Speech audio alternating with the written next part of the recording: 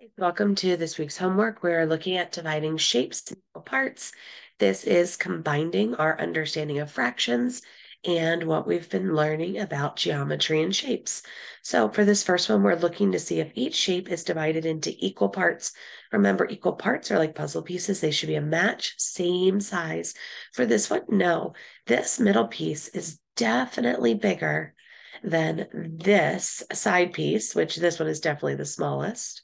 And then this one on the opposite side would be the middle.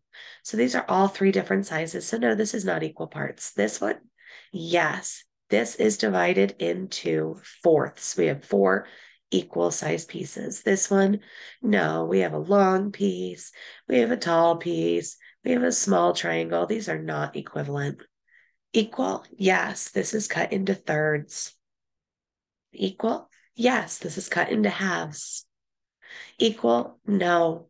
This piece is very small, where this piece is much larger.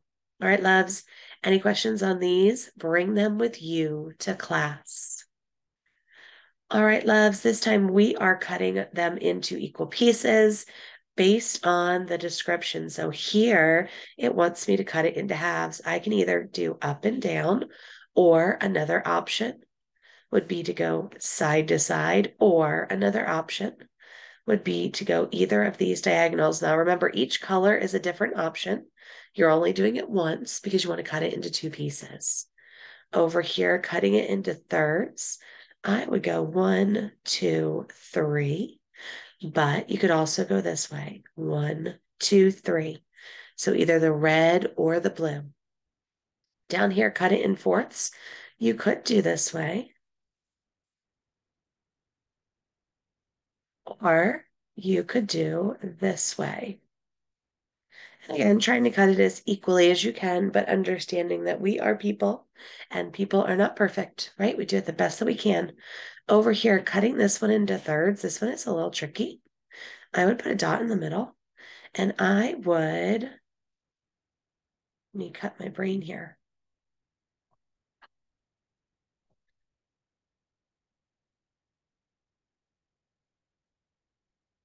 I would cut it like this into thirds. We have lots of options. That is just one way. I'm trying to think of another way. Let me think. Um, I think that would probably be the best way. Or we could also put our dot here and do a line from each point into the center. That looks better. There we go. There's our thirds. All right, fourths for this one. Best way would be to cut it like that. And then for our last one, halves, cutting it across. This one we could also do up and down. All right, loves, any questions on these? Bring them with you to class. Back to cutting these based on their descriptions. First one is 6. You could cut it into 6 equal pieces this way. 3, 4, 5. You could cut it left to right, or you could cut it in half and do thirds from there. All right, eighths. I'm going to put my circle here, and I'm going to go 1, 2,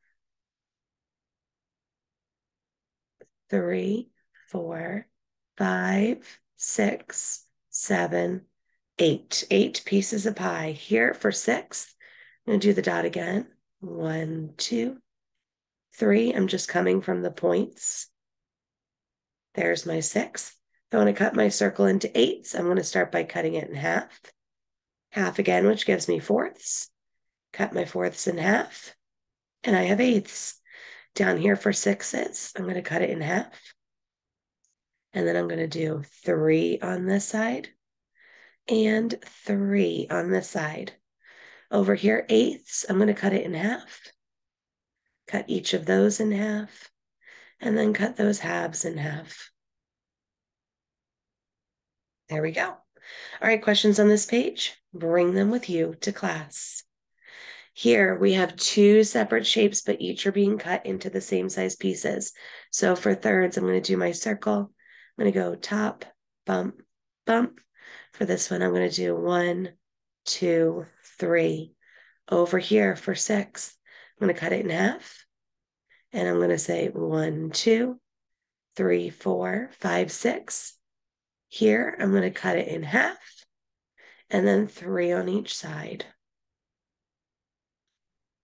Coming down here, I'm doing eighths. So I'm going to do half, fourths, eighth.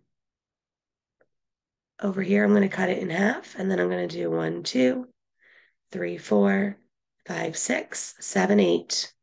Over here for fourths, halves and fourths, halves and fourths. Down here, halves, easy peasy, half, half. And then over here, halves, half, half. Questions on these? Bring them with you to class. All right, Nuggets, last one, we are writing the fraction of the shaded region. So you're writing a fraction for the piece that is the gray color or shaded.